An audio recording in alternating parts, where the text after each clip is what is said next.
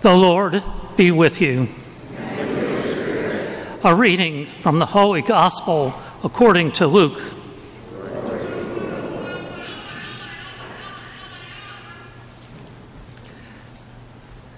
Tax collectors and sinners were all drawing near to listen to Jesus. But the Pharisees and scribes began to complain, saying, "This man welcomes sinners and eats with them." So to them, Jesus addressed this parable. A man had 2 sons, and the younger son said to his father, "Father, give me the share of your estate that should come to me." So the father divided the property between them. After a few days, the younger son collected all his belongings and set off to a distant country, where he squandered his inheritance on a life of dissipation. When he had freely spent everything, a severe famine struck that country, and he found himself in dire need.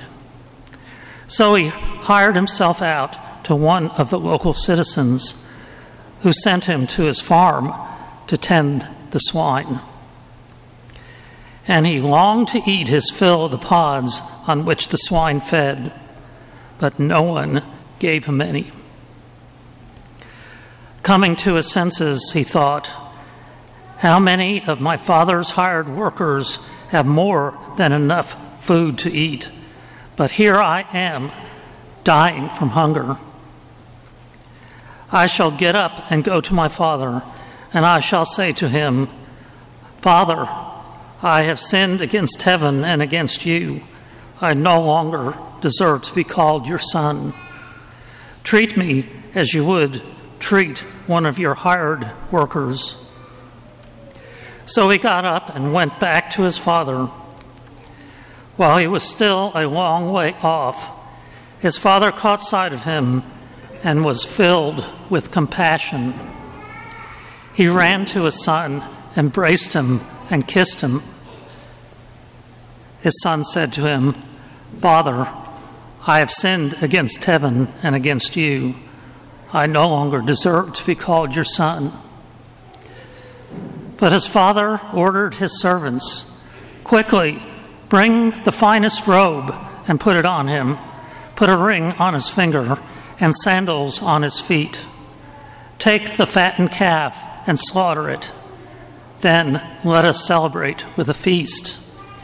Because this son of mine was dead and has come to life again. He was lost and has been found.' Then the celebration began. Now the older son had been out in the field, and on his way back, as he neared the house, he heard the sound of music and dancing. He called one of the servants and asked what this might mean. The servant said to him, 'Your brother has returned, and your father has slaughtered the fattened calf, because he has him back safe and sound.' He became angry, and when he refused to enter the house, his father came out and pleaded with him. He said to his father in reply, 'Look, all these years I served you, and not once did I disobey your orders. Yet you never gave me even a young goat to feast on with my friends. But when your son returns, who swallowed up your property with prostitutes, for him you slaughter the fattened calf.' He said to him, 'My son, you are here with me always. Everything I have is yours. But now we must celebrate and rejoice, because your brother was dead and has come to life again. He was lost and has been found.'" The Gospel of the Lord. Praise to you, Lord Jesus Christ. Please be seated.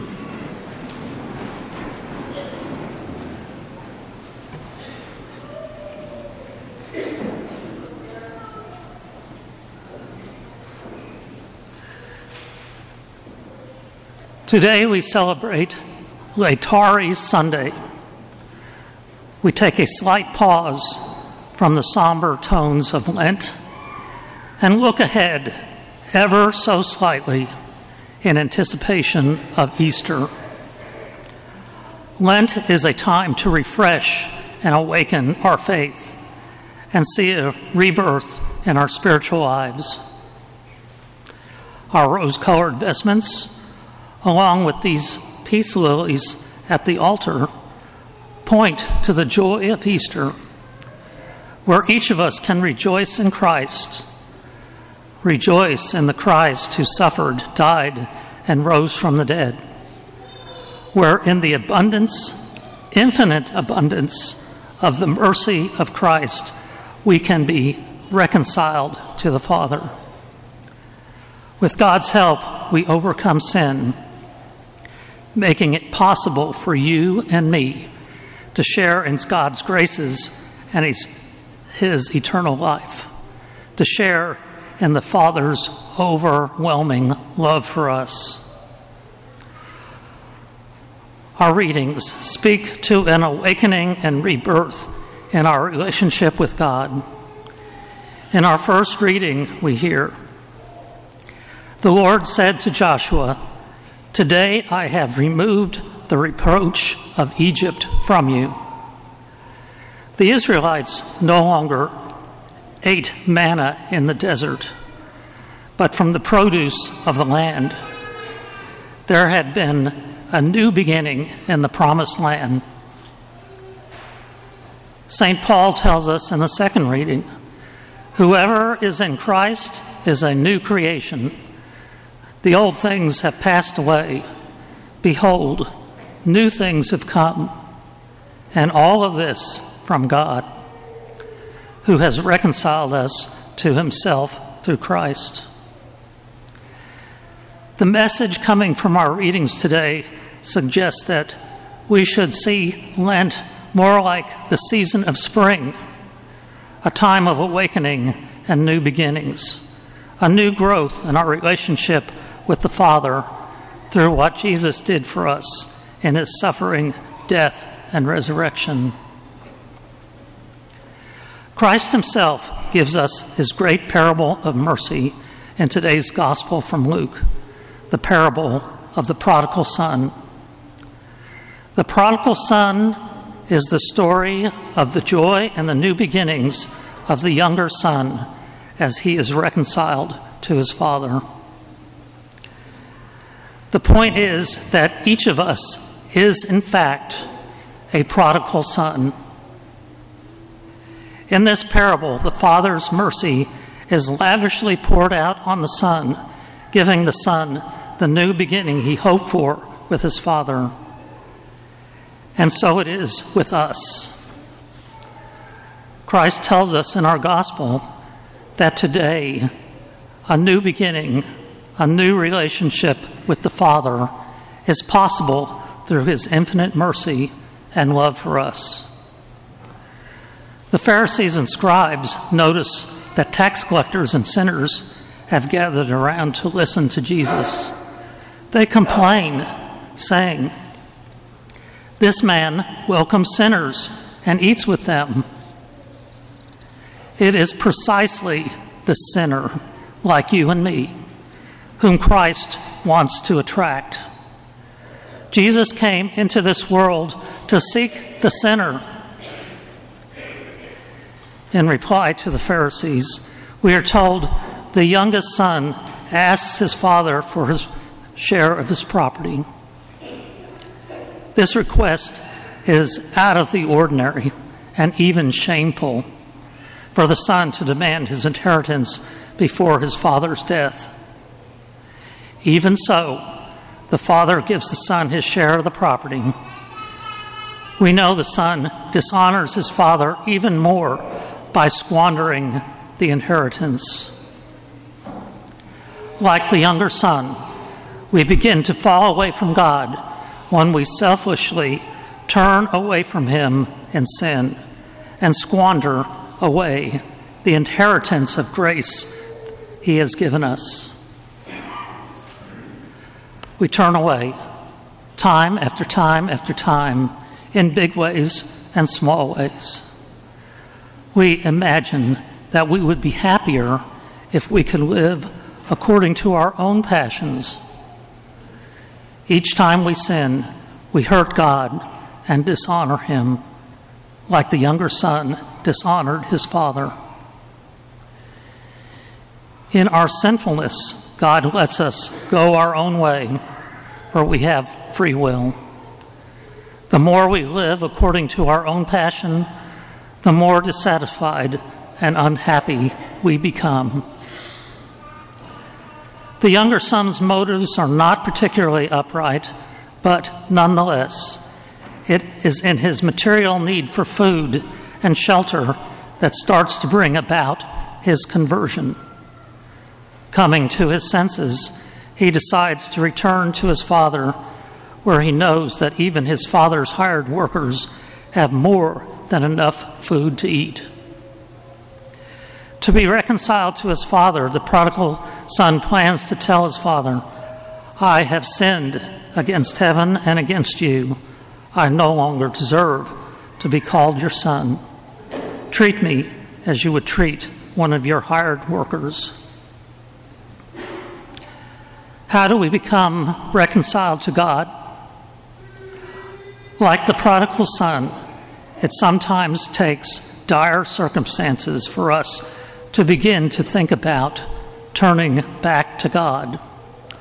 When times are good, we tend to forget about God. When times are bad, we seek to come back to Him. We begin to return to God when we examine our own heart. As a sinner, we must not lose faith in the Father's mercy and not despair.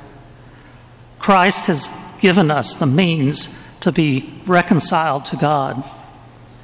In His mercy, Christ has given us the sacrament of reconciliation. Like the father who catches sight of his younger son while he is still a long way off, God is always looking for us to come to Him in this great sacrament of mercy. When we go to confession, we are responding to God's invitation and grace to come to Him. When we accept His invitation, God comes forward to welcome us. He wants to forgive us. God is so extravagant in His love for us, He wants to put the finest robe on us, a ring on our finger, and sandals on our feet. He wants to give us a share of His eternal life. In His love, He so desires to keep us close to Him. He wants to give each of us a new beginning in our relationship with Him. This Lent, He wants to make us a new creation.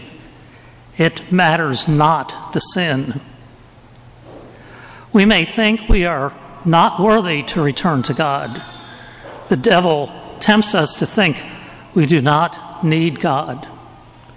But God is always faithful and is looking for us to be reconciled to Him, like the father and the youngest son. We are called to embrace and return the joy that comes when our sins are forgiven and we return to God. In the sacrament of reconciliation, God looks for us to come to Him, and He welcomes us. Saint Pope John Paul II describes the sacrament of reconciliation as the act of the prodigal son who returns to the Father and is welcomed by Him with the kiss of peace. It is an act of honesty and courage. It is an act of entrusting oneself beyond sin to the mercy that forgives. As we continue our Lenten journey, let us take a lesson from Christ in the parable of the prodigal son.